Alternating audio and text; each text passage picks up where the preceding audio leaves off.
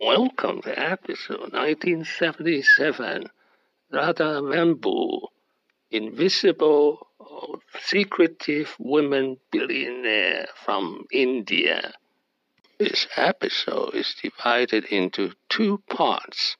Part 1, the biography. Part 2, the 6 lessons. She does not grant interviews. We have few pictures. This is her brother. On the gap between academic performance and job performance. And I decided, when I looked at our stats of our employee performance, I found that there wasn't any correlation between their academic background, which college they came from, how well they did in school, and how they were doing in the workplace. So there was not much of a correlation between the two. She was born December 24th, 1972, in a small Tamil village. In 1997, she earned a degree in industrial engineering from IIT Madras.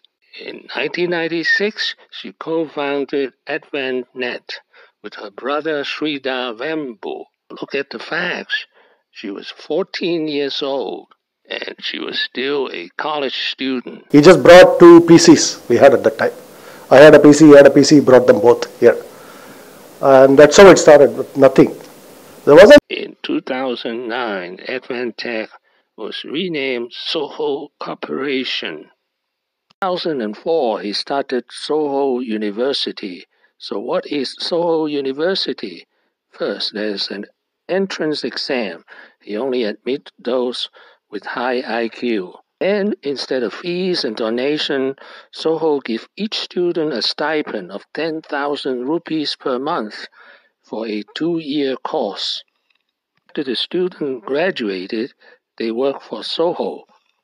September 2023, she has a net worth of $2.1 billion.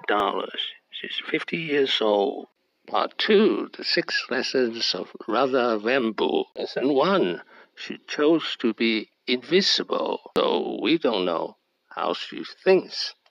Lesson 2, she's the 3rd Indian Woman Selfmade Billionaire. I have covered the other 2 already. Zoho Corporation won the National Hero Award. He is now the national hero. Here is his meeting with Indian Prime Minister Modi. Towns and rural areas.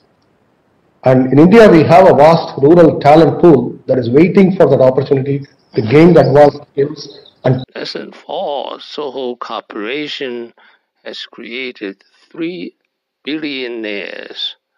These are his 2 brothers. Lesson 5, Zoho Corporation is still privately held. The face of the company, but he owns a very tiny stake in it. Take a look. 48% of the company is owned by Sridhar's sister Radha, who, by the way, recently... Lesson 6, Nation Building Billionaire. A company targets to help the rural poor in India. Thank you for watching. Please subscribe, leave your questions and comments below. Wishing everyone peace and prosperity.